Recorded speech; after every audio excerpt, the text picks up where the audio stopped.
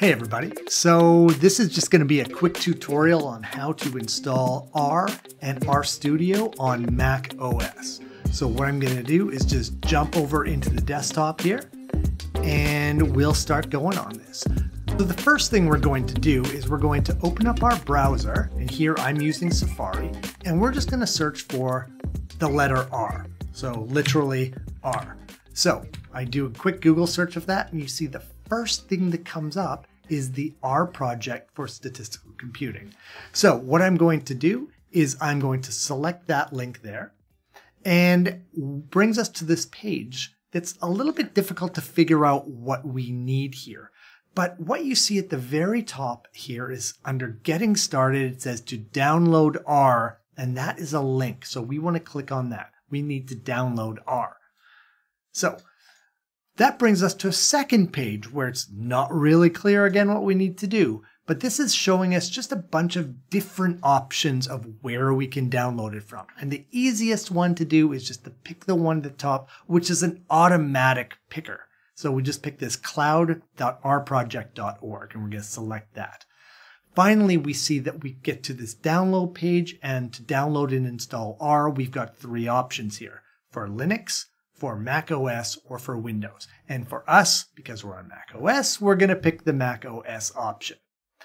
So once we get to this page, what we see is we've got two different options to download the latest version. The latest version is 4.4.2. That's as of December 2024. Now, if you're running a recent Mac, an M1 or an M2 or even M3 Mac, you're going to want to use this top link, this R4.4.2 ARM64 for Apple Silicon. For older Intel Macs, you're going to want to use this other link. Now, the way you can tell is by going up to your Apple icon in the top corner right up here and clicking on About This Mac. And under processor, it should tell you what type of processor yours is. Mine is showing that it's an older Intel Mac, and that's what I'm going to use. But most people will want to use the other Apple Silicon one. Regardless, the process from here is basically exactly the same. So what we're going to do is we're going to click on that. It may ask you whether you want to allow downloads from R, and you want to say, yes, please allow downloads. And what will happen is the download will appear into your downloads folder. You can access that either through Finder down here or directly on this downloads link in the bottom corner. So if I click on that, we can see I can open it in Finder, or I can just click on the package file, the PKG. So if I click on that, it starts up this installer. Now I'm just going to close up Safari in the background here. Now the installer, I'm just going to pick all of the default options as we go through. So it says it'll guide us through the steps necessary to install R on macOS. So I'm going to hit continue, and then it says important information. That's okay. I'm going to continue. It asks me to accept the license agreement. I'm going to hit continue. I agree to the license, and then I'm going to hit install.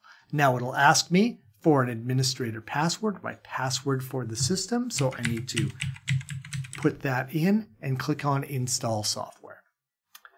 Now it says it would like to access the files in your downloads folder, and I'm going to say yes, you're allowed to do that, and allow it to install that. Now, once it has finished installing, I'm going to see that it's successful here, and I can close the installer, and then I can move that to trash. I don't need that any longer.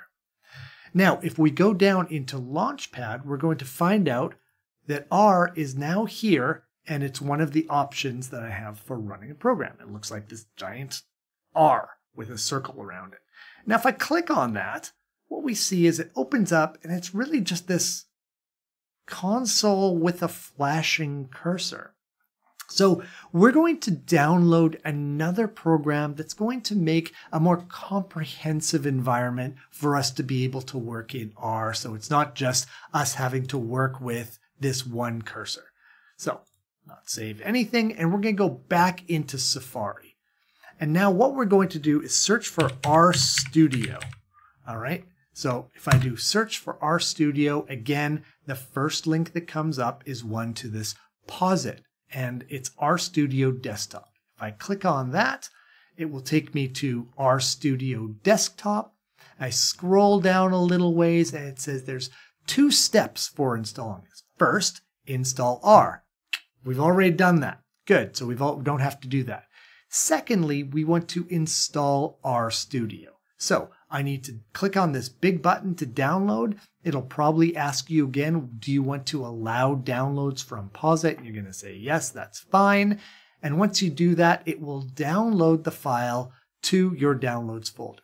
Now, it's going to take a few minutes because it's pretty big. So once that's done, we'll come back and finish the installation of RStudio. All right, now that it is finished downloading, we can see that it's down here in our downloads again. You could access that through the Finder if you like, but I'm just going to click on it in the downloads. And we see I can click on RStudio, click on that file. Now I'm going to close up Safari. So we can see that it opens up this DMG file, which is a disk image. And what it does is it gives you a link to your applications folder and the RStudio program. And what you really need to do here is all you need to do is drag RStudio and drop it onto applications. And what that will do is it'll copy it over into the applications folder for you. So now that's copied over, you can close this. So once it's installed, we don't need this link anymore, so we can eject the RStudio, and in fact, the one in our downloads folder, we can move that to trash if we want. So we could take that and drop it in the trash. We no longer need the installer, it's installed. So we can see that RStudio is in our applications folder, or I can access it through Launchpad as well. We see RStudio. If I launch that, we'll see that what it does is it brings up a more comprehensive environment for us to run R in. It is just doing quick verification, and it says it's been downloaded from the internet. Are you sure you want to open this? And we're going to say yes, we know that it's safe. You can go ahead and open it. It's going to open up the RStudio environment. And on Mac, it might pop up with this notice that says the git command requires command line developer tools. Would you like to install them?